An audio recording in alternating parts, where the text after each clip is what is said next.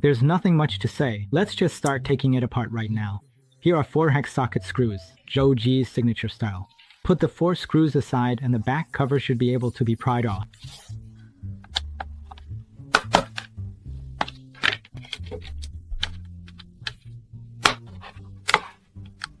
Very easy.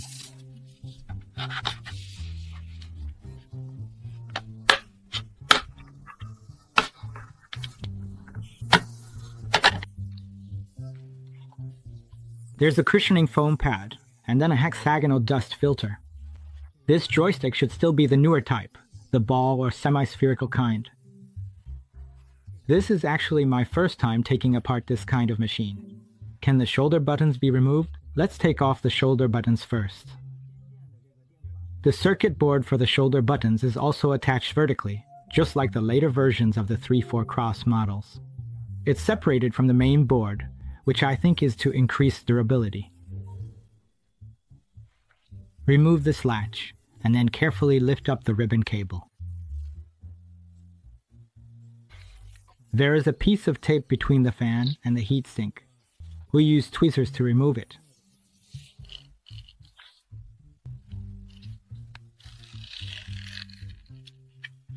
Alright, we don't need to take it off completely, since we'll have to put it back on later. About disconnecting the battery, how should I put this? I got a little too excited today. Ideally, as soon as you're able to, you should disconnect the battery first. Of course, this machine hasn't even been powered on yet. I don't even know if it can turn on. I'm going to remove this heatsink. Brother Joe also used thermal paste here, but there's a bit too little of it. I'd suggest that next time, Brother Joe, you could apply a bit more, because it doesn't seem to be fully covered. Looking at the metal fins, the metal heatsink, there's only a little bit on it. This is the CPU, but there's very little thermal paste on top of the CPU. We'll add some more ourselves later on. Now let's remove the fan as well. Since we're taking off the cooling system, we should take off the whole set. The cooling system is held in place with 2 screws. There's also a ribbon cable here. Let's lift it up from both sides. Alright, it's off. This is a small fan, 5 volts and 0.1 amps.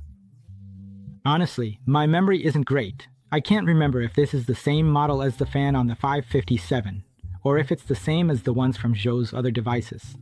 I haven't really paid close attention to that. I feel like the fan is something I tend to overlook.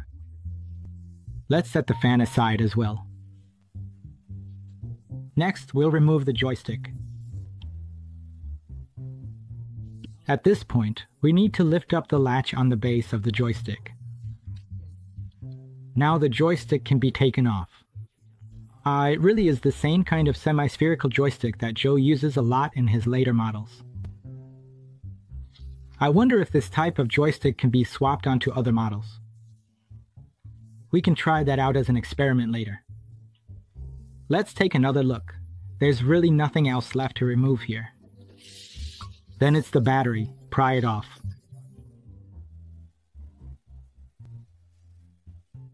Alright, we've taken it out. Actually, there's a thin little metal contact and a small plastic plate underneath it. So removing this battery is actually pretty easy. It's only held in place by adhesive on both sides. At this point, we can see that this is the display cable. The display cable comes through here, and its connector is clipped underneath.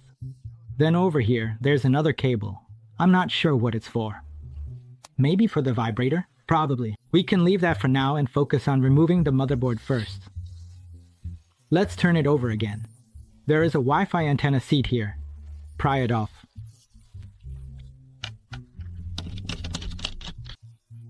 We continue to tighten the screws. There are relatively more screws on this motherboard.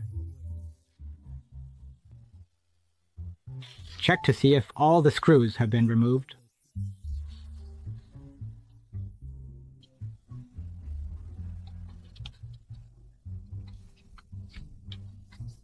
We can push this slider to see how the ribbon cable moves inside. Look, this is what the ribbon cable looks like. When there's battery pressure here, it gets pushed down, and when it's retracted, it's in a pulled-in state. Then, as soon as you open it, it gets pushed out.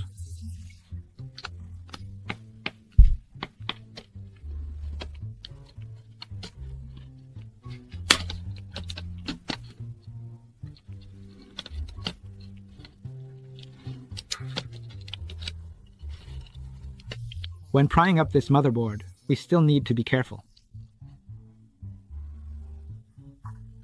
This really is a vibrator, and it's fixed onto the outer shell. So we still need to remove this flex cable. This is the vibrator's flex cable. Next, we flip the motherboard over, and here is the screen's flex cable. This one uses a snap-on method. The previous ones all used a latch. You'd push it in and then cover it. But this one is completely a snap-on style. Alright, at this point we've also removed the motherboard. We can see that, as usual with Brother Joe's designs, there are 4 small corners, which makes it especially easy to modify with micro switches, right? If you think that a slider phone like this should have that micro switch feel, it's pretty easy to modify. Just solder a few small micro switches on. As for the feel of the double S key this time, I actually think it's pretty comfortable, so there's really no need to modify it. Over here is the TF card slot. This is the microphone, and on this side are the volume and power buttons. If we flip it over to the other side, as you just saw, this is the CPU, and the memory, well, I guess you could call it the hard drive. There are also these connectors here. What are these connectors for? I have absolutely no idea. Overall, the level of integration on Brother Joe's motherboard is still pretty high, but it's not as high as his RG Cube. The RG Cube just has this tiny little board. Actually, I think this machine was probably designed this way because of the space needed for the 2 joysticks in the middle. Otherwise, a single board in the center would have been enough, and then you could just have 2 small subboards on each side. So more or less, I guess the shape of the device dictated this design. A lot of these design compromises are really just to serve the appearance. Let's go ahead and remove this conductive tape. Joe's device uses 2 types of conductive pads. You can see that one is darker and the other is lighter. The darker one is for the D-pad side, and the lighter one is for the ABXY side. The lighter one is a bit softer, and the darker one is a little harder, but overall, they're both soft. Here's the D-pad, then the ABXY buttons, and the one on the side is the volume up and down button, which has already fallen off by itself. Next, we need to separate the top and bottom covers. I guess it should be these screws here. These 4 screws have a non-slip design on the back, kind of like they each have their own washer. Alright, there's a magnet here. This magnet is probably used to control the opening and closing of the screen when sliding the cover. Oh, did I forget to take off the double buttons just now? Yeah, that's right. Okay, the double buttons are off now too. Hey, looking at it from this angle, have you ever checked it out like this? After taking it apart, this, what do you call it? A, B, C. It's the C side, right? I think so. About 2/5 of the top area is for securing the screen of the sliding cover, and the bottom 3/5 is the button area. And this here is the sliding mechanism. We can see the entire sliding mechanism here. You can see how the spring works inside. Let's take off this panel. This time it's secured with Torx screws. Now let's see if we pry this up. Can we take it off? Can't lift it. Maybe there are still some clips holding it. Or maybe not. Could it be that these screws are also helping to hold it in place?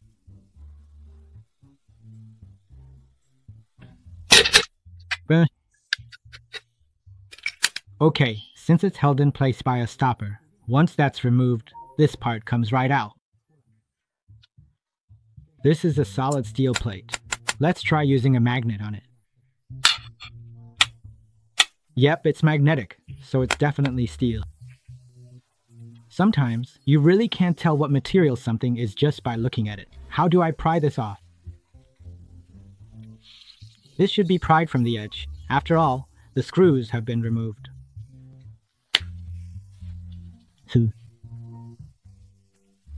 This seems to be a breakthrough.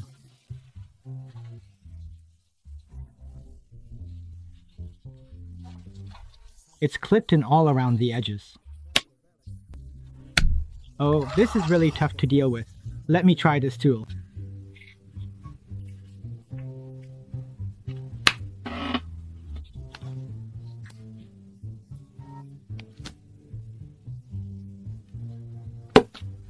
Okay, this pry bar is still useful.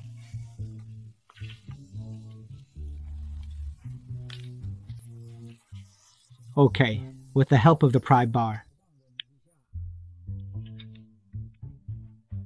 Oh, the back side of this is just that kind of clip structure. Let's gently separate it.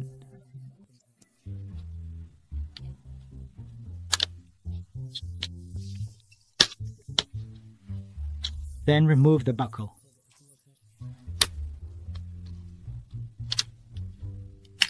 Alright, now the screen can be separated. This is what the back looks like. On both sides, there are two buttons, which correspond to the two buttons on the front of the screen, and this is the screen's ribbon cable. So if the ribbon cable on this device breaks, if this cable breaks, you can just replace this module to repair it. Hey, that's actually pretty good. You don't have to replace the entire screen's ribbon cable, so it's not bad at all. Then, on both sides of these two raised parts, there are two gold fingers, contact points, which are the speaker contacts, responsible for transmitting sound from the speaker. This is the button on the front of the speaker. The buttons on both sides are exactly the same. And this whole speaker unit is probably stuck on top, right? Yes, this is a complete speaker module. It's snapped on top, not glued. And as for the rest, it's just this screen here. There's only this one screen on top. This screen is laminated onto the side, so I'm not going to take it apart, because I'm really worried I might break it and not be able to put it back together. Plus, the laminated area is pretty big. If it were just the screen in the middle, I might have tried to take it apart, but with both sides being this wide, I bet there's glue all around. That's it for today's teardown and reveal for everyone. Overall, I have to say I'm a bit disappointed. The quality and craftsmanship of Zhouji's product isn't as good as I expected, and it's a bit on the large side. But aside from that, the rest is actually pretty decent. The internal design and structure show a fair amount of thought, especially this sliding rail and this steel plate. It really is steel, so no wonder it's heavy. This part is aluminum. This is an aluminum plate. I guess Shoga had to make some trade-offs for the sake of cost, which is why it ended up like this.